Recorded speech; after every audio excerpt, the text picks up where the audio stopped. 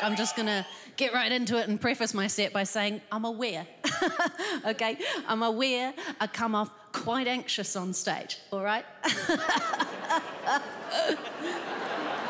Not to worry. It's mostly just the anxiety. No, but I think my anxiety started in intermediate school when I was moderately to severely bullied. That's a laugh line.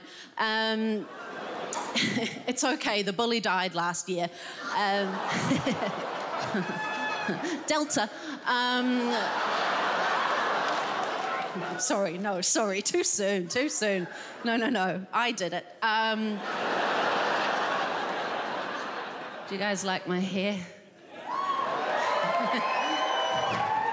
Thank you.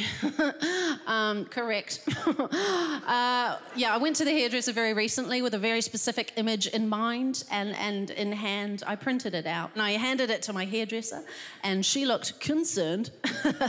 And she was like, okay, just going to confer with you.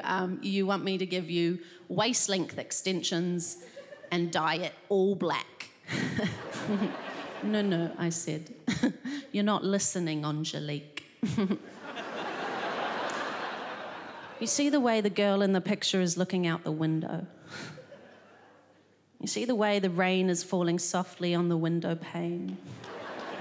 How she's unperturbed by the slight warping of her face in the water, or the hand resting on her shoulder, or even the party going on in the window's reflection behind her. You see how she doesn't quite fit in, but she doesn't not belong. You see how she doesn't know? She doesn't know where she's going to go next. Maybe she'll rejoin the party. Maybe she'll go to a different party, go to a club, go to a friend's house, or hell, maybe she's going to go home.